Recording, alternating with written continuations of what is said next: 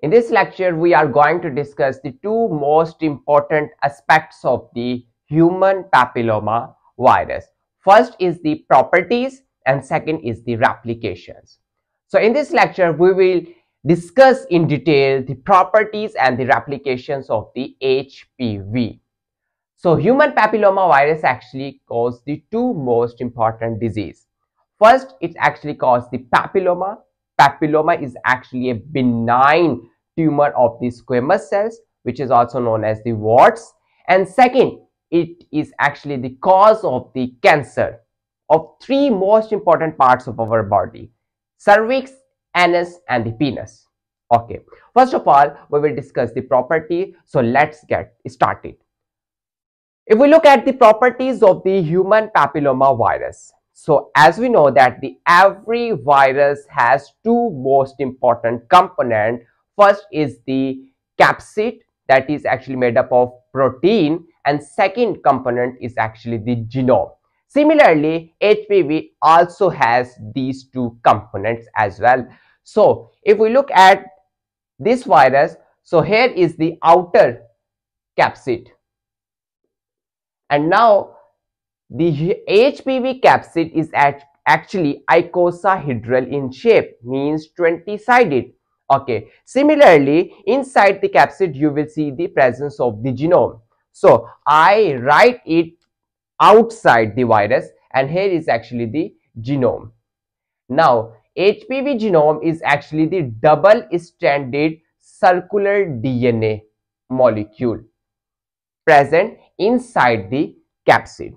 Okay, and there is no envelope present outside the HPV. So that's why we can also say that HPV is actually a non-enveloped virus. Okay, so if we look deep into the genome of the HPV, then we will see the different genes. So genes are basically the parts of the DNA that is actually involved in the formations of the proteins.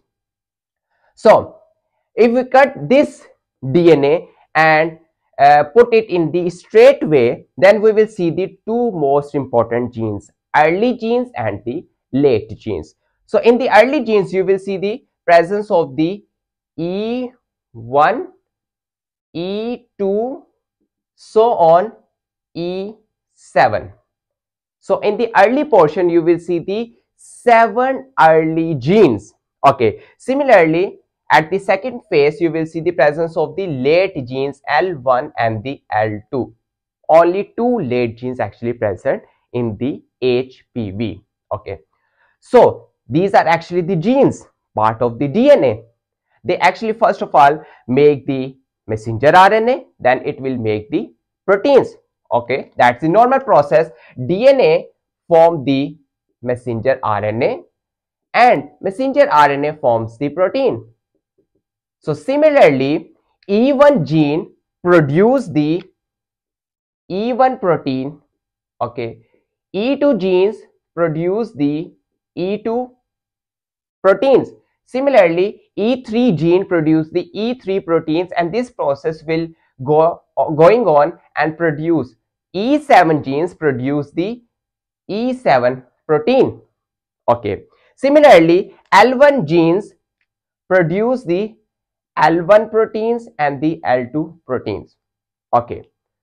So genes produce the different proteins. But keep remember what's actually the difference between the early proteins and the late proteins. Early proteins actually involved in the replication of the genome of the HPV. Okay, they are actually involved in the replications of the DNA, these proteins. And the late proteins are actually these are basically the capsid. Okay, these are the most important thing. L1 is actually the capsid and L2 is actually help in the entering of the genome into the capsid. Okay, now if we look at the different types of the HPV, so you will see the more than 100 different types of the HPV. So each type is specific to the specific part of our body. So if I say HPV 1, 2, 3, 4 actually cause the skin warts. These are actually involved in the skin warts. Human papilloma virus 6 and the 11 actually involved in the genital warts. Okay. And the HPV human papilloma virus 16 and the 18, most important, they actually cause the cancer of the cervix, penis, and the anus. So if we look at the replication of the HPV, so we will categorize the replication of the HPV into two, normal and the malignancy, in which you will see the HPV replicate normally and release from our body. And in the malignancy, you will see the HPV cause or convert the normal squamous cells into the malignant cell, and there is no transmission, or there is no release of the virus from that side. So basically, as we know that the skin has three most important layers. Outermost is the epidermis, next is the dermis, and last is the hypodermis. So if you look at this one, here is the dermis layer and here is the epidermis. So epidermis is actually consists of squamous epithelial cells. Okay. So how the virus HPV will enter into the squamous cells? First of all, when you see the aberrations on the skin, okay, here is the aberration, and at that side the virus HPV virus will enter and reach at the basal layers of the squamous cell. So first layer that is actually attached at the basement membrane, that is actually the basal layer. Basal layer of the squamous cells. Okay.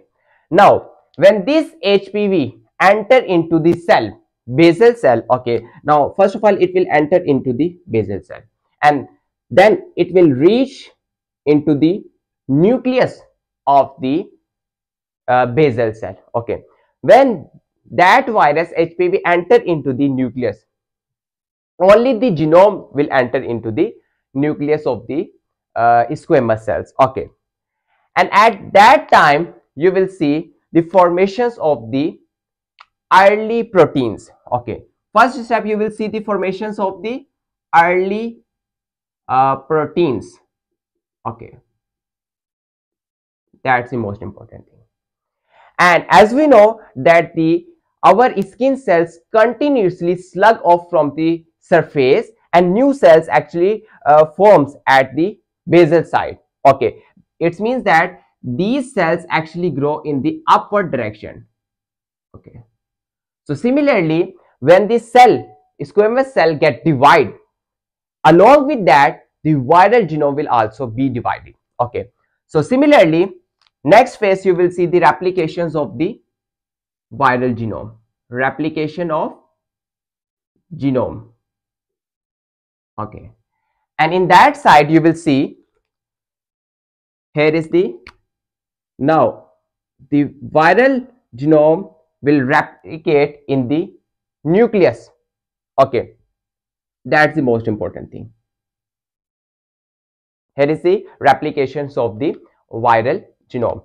Similarly, when this squamous cell divide, along with the division of the squamous cell, the viral genome will also transmit to the other cells. If I say here is the one cell and that cell contains the viral gene.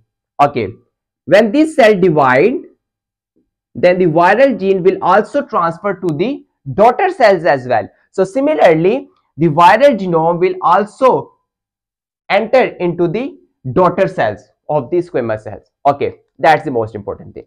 For early proteins, next is the replication of the genome. Okay, important thing, the DNA of the HPV will always be present in the nucleus in the form of the episomes. Okay, that is actually called the episomes. Presence of the HPV genome into the nucleus of the squamous cell, that is actually called the episome. Next, you will see the replications of the late proteins. So late proteins actually produce the capsid. Okay, that's the most important thing. And in that side, you will see again these cells moving at the superficial surface, and in that case you will see the late proteins will produce the capsid. Okay, now you will see the two component has been produced. First is the genomic material and next is the capsid, and in the late phase you will see the release of the virus, okay, into the environment. So it means that when the virus released from the superficial surface, these viruses can infect the other people as well. Okay, that's the normal replication. Okay, in the malignancy you will see again the virus will enter through the embryon and reach the basal surface of the squamous cell. Okay, that's the most important thing. Here is the virus, and that viral genome will reach into the nucleus. Okay, after that you will see, if I say here is the nucleus and here is the genome DNA of the host cell, DNA of the squamous cell, and in that case you will see the viral DNA will get integrated with the squamous cells or the host cells. Now you see, in that case you will see the viral DNA is separated from the host DNA. Okay, but in that case host DNA will get integrated with the viral DNA. So that is actually the integration. Now here is the early process, early protein synthesis. Here is the integration. Now in that case you will see, when the viral DNA get integrated with the host DNA, then in that case E6 and the E7 genes, E6 and the E7 genes will overexpressed and produce the E6 and the E7 proteins. Now E6 and the E7 proteins interferes with the tumor suppressor genes, that is the P53 and the retinoblastoma proteins. Okay, these are basically the tumor suppressor protein. These proteins actually produced by the virus, and these are actually produced by the host cells. So why these proteins actually produce? Because these proteins actually control the replication of the normal human cells. Okay, when these E6 and the E7 interferes with the P53 and the retinoblastoma or destroy these proteins, then what will happen? Then this cell will start converting into the tumor cells, and it will start growing rapidly, or division will occur rapidly due to the suppression or destructions of the tumor suppressor proteins. Okay, that's the most important thing. But in that case you will never see the overexpression of the E6 and the E7 genes of the virus. Okay, and in third case you will never see the formations of the late proteins. Okay, that process will be missing in that case. Okay, and there is no release of the virus, but you will see just the conversion of the squamous cells into the malignant cell, because the viral protein E6 and the E7 destroy the tumor suppressor genes of the squamous cell, that is the P53 and the retinoblastoma, as you can see. So in that case you will see these cells will convert into the malignant cell. Okay, so here is the normal process, and here is the how the HPV cause the or convert the normal cell into the malignant cell. So this is all about the human papilloma virus. If you still have any question, you may ask in the comment section. Thank you so much.